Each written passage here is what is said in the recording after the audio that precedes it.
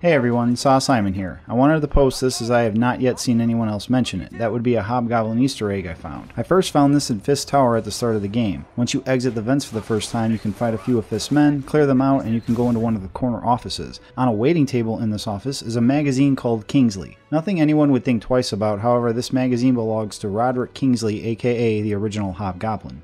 I say original because a few other people have worn the costume from time to time and for different reasons, but Kingsley was the original one who came across all of Norman's secret hideouts and bunkers, figured out how to fix his formula to make himself not go insane, and even fixed and updated some of his gear, making it his own. Of course, Kingsley also kept everyone fooled that he was not the Hobgoblin forever, framing such people as Ned Leeds and others into thinking they were the Hobgoblin to keep his identity hidden.